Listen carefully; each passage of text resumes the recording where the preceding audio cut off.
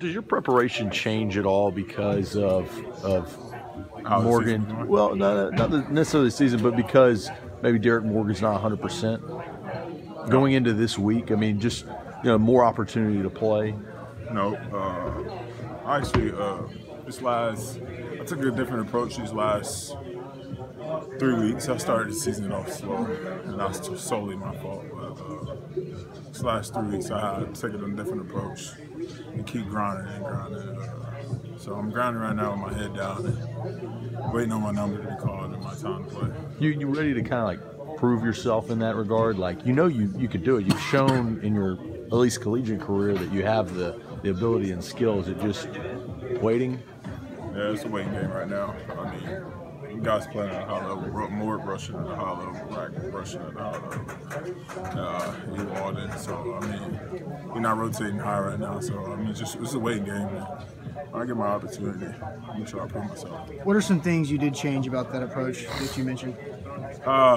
Different approach. I mean, I kind of felt sorry for myself and kind of took a back seat a little bit and stuff like that. So now I just keep grinding and working on my stuff,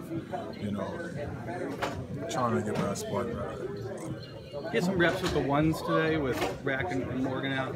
So what was that like? I go against the ones almost every day, but I went with the ones defense, and it's no different. I just focus on myself, like I said, trying to get better. With the unknown this week, with how available Derek might be, does that give you an opportunity, and how much do you look forward to? If I get the opportunity, I'm gonna make the most of it. That's all I know. I can't tell you how much I'm gonna play or if I'm gonna play.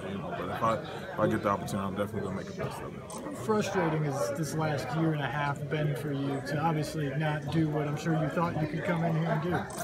Oh, there's a lot of ups and downs.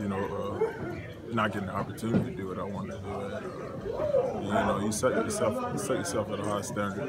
That's everybody. You want to see yourself to be the guy. And, sometimes it don't play out that way. Sometimes it starts slow. Sometimes it happens fast. It's starting slow for me. So, is there any doubt in your mind that you can beat that guy? Yeah, I can be that guy. That's why they drafted me. I'm waiting to prove it.